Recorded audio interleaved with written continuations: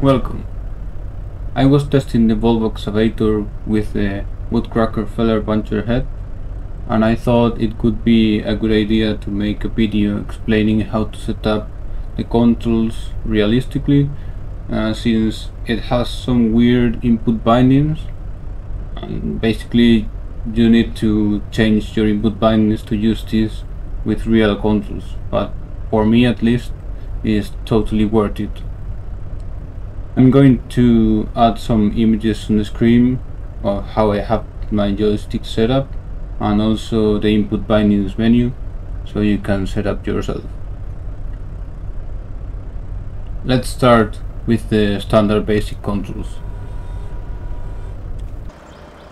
So left stick left, swing scavenging to the left, left joystick to the right, swing scavenging to the right. Pretty simple. Then left joystick forward, move the stick away from you, and then the other way, move toward you. Now the right hand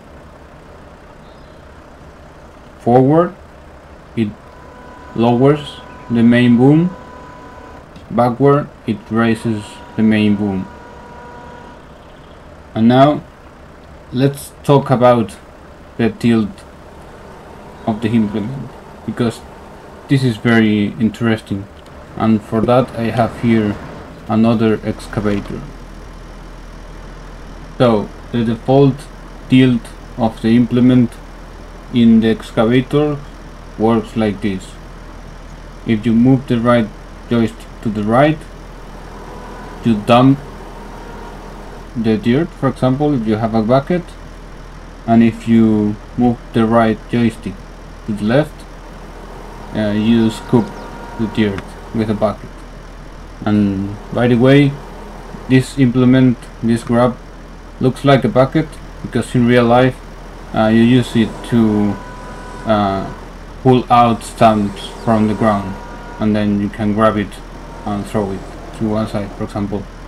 But anyway, so this is the standard tilt option. So right joystick right, you dump the dirt, for example, and then to the left you take the dirt, for example, so it goes towards you. But in a Feller Buncher it works different.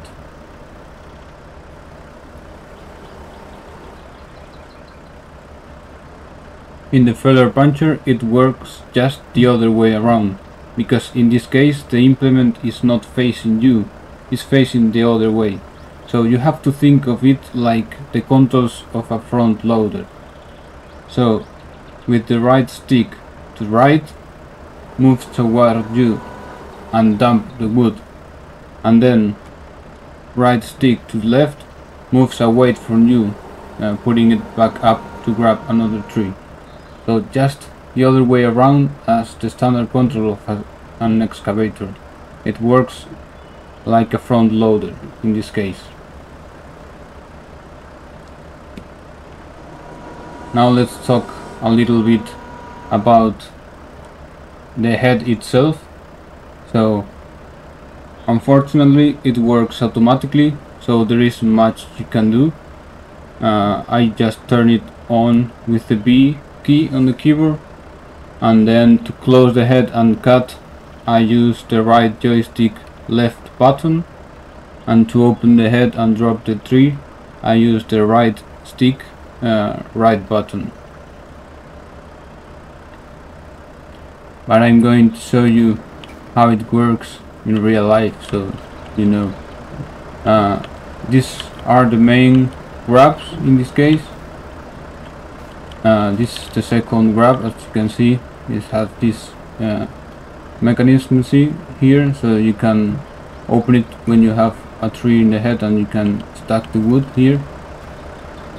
So the main grab is usually in the right hand, and a left button close and a right button opens, and then the second grab is on the left hand, and the right button closes and the left button opens. So the buttons that are closer to you close, and the buttons that are away from you opens. And then also you have the control of the blade.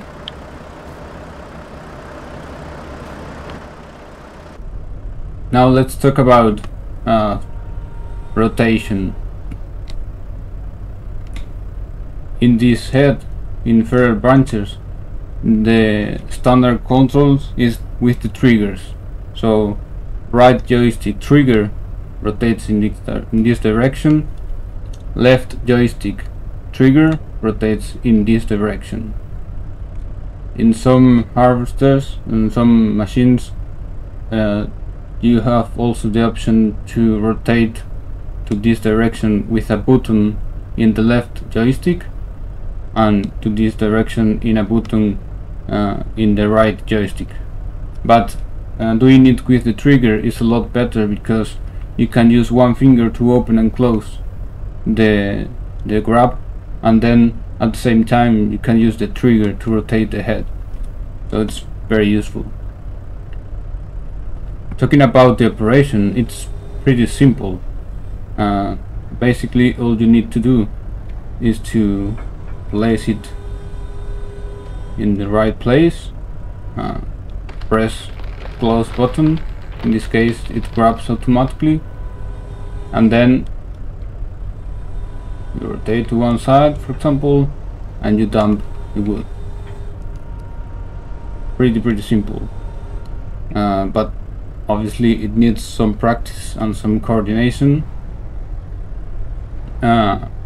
Some things to note: if you take a look at the stick, you cannot be really close like here, because you will hit the stick and it will be really hard to grab like this.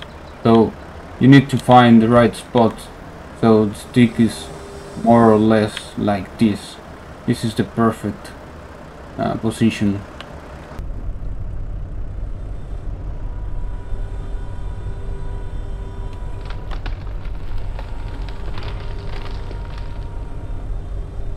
And then you can rotate it and drop the wood like that. So in this case I'm cutting this little plantation I made here, and I'm cutting these 2 rows, and because they are closer, and then I go a little bit forward and I can take this one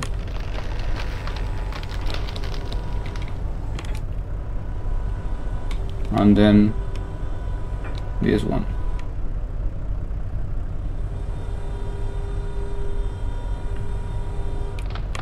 So when you have the tree in the head, you need to maintain the head level, and if you can take it like this, more or less, so not really close and not really far away, because you can tip the machine, and you need to maintain the head level, because if you do it like this, obviously the machine will start being more unstable, and obviously you will hit other trees, so you can do a complete mess.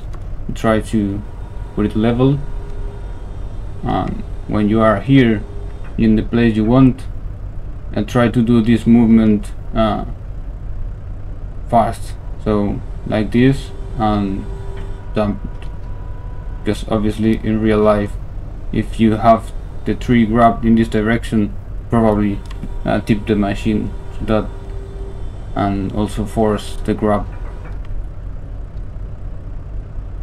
So that's all I wanted to show you. I'm going to continue cutting this and make a time lapse so you can enjoy it a little bit of cutting.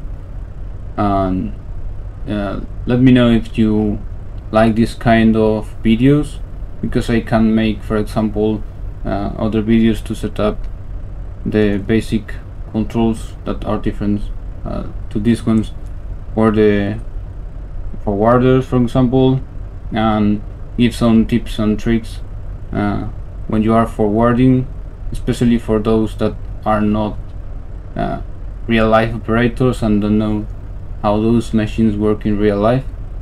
And obviously, when I get the wood harvester controls mod ready, I will make a deep guide how to set up all the different options and how to work with the different brands and what are the options you need to set up.